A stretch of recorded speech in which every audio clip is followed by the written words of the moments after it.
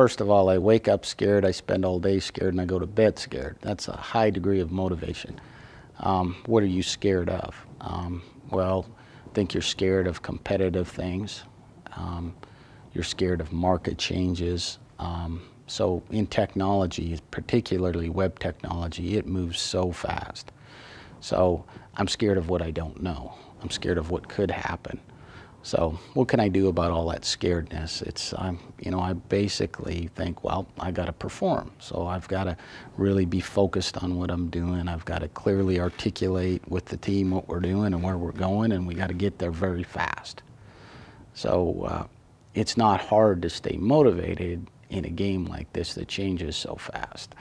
And there's rewards to technology. There's rewards for me and for the employees and the team, and that we're building a lot of value for somebody. And that value ultimately means, paychecks and stock options and dividends and maybe even a liquidity event at some point. But all of those things I try to share with the team. So set really big goals, and then you stay scared trying to get to them.